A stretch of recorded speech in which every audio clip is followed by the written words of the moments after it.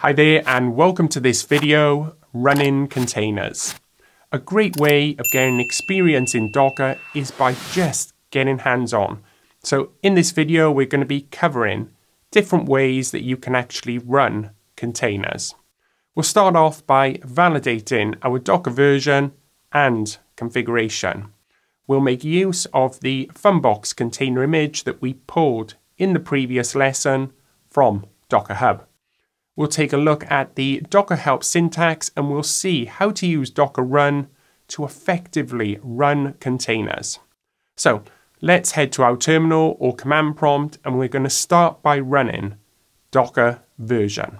Docker uses a client-server architecture and therefore we could technically have the Docker client and server running independently. In the case of Docker Desktop, we are running both the client and the server. The container engine which Docker is using is Containerd, which I've mentioned previously, but I highlight again with this being a KCNA study topic. Containerd was donated by Docker to the CNCF and is now a graduated project. We can also see runc, which is the reference implementation of a container runtime. And again, Docker donated this to the OCI, the Open Container Initiative. Okay, so let's run some containers. We're going to use the funbox container image that we downloaded in the last video. If you missed that, or if you've deleted the image, you can just run docker pull wernite/funbox. Going back to the funbox example, the README for this container gives us some guidance on how we can actually run this. So breaking down this command, we have docker,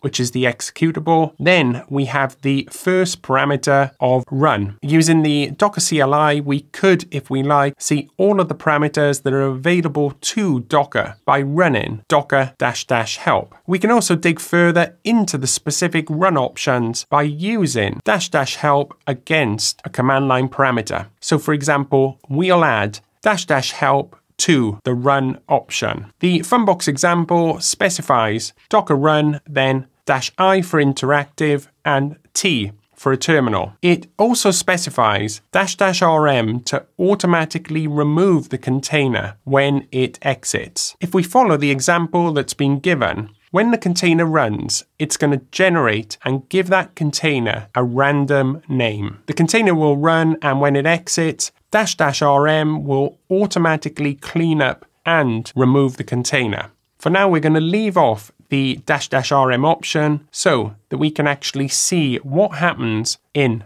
the background. And with this running, you can now see this menu system. If you're on a Mac with an ARM processor, you may see a warning like I'm seeing here. Essentially, it's looking for an ARM-based image, it cannot find one, and instead it's running an AMD image using emulation.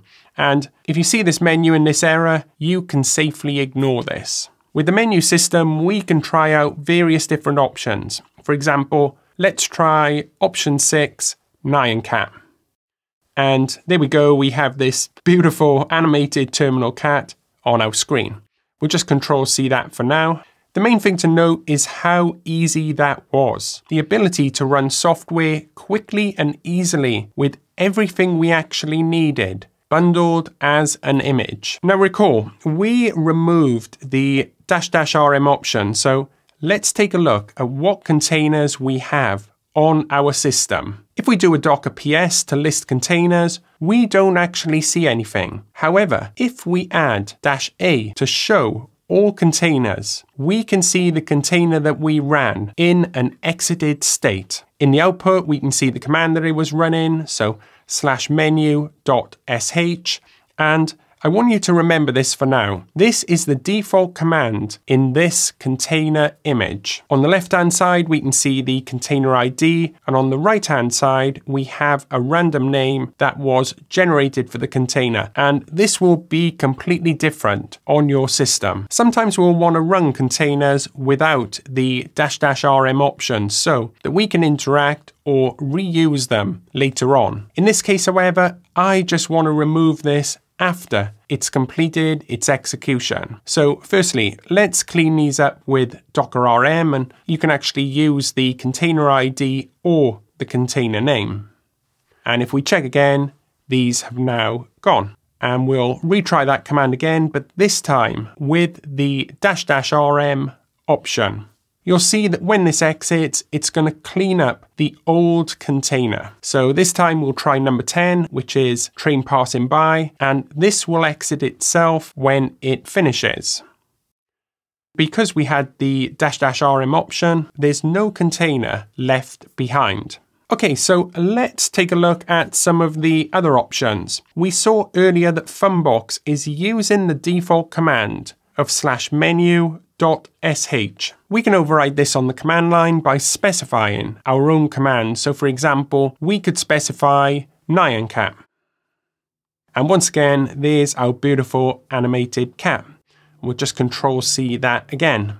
And all this really is a command, a binary that's being run inside the container. So for example, we could give it the command of bash to run a bash shell. So something to bring your attention to here is the user ID of John. If we go back to the image layers, you can actually see that one of the layers is specifying this user parameter, which is actually a good practice. Ideally, you want to run containers as non-root users. Now, technically, we could now run some of the menu options ourselves. So being a huge fan of the matrix, we'll run cmatrix. And this is going to be something we'll look forward to in an upcoming video. So we're going to dive into this bit a little bit further. We could also run nyancat ourselves. And lastly, what we'll do is we'll just run asciiquarium to turn our terminal into a beautiful aquarium. So these examples give us a great understanding and overview of containers and how we can actually use them and interact with them. In the next video, we'll explore this even further with networking and volumes, making use of the Nginx container image. Thank you for your time with this, and I'll see you in the next video.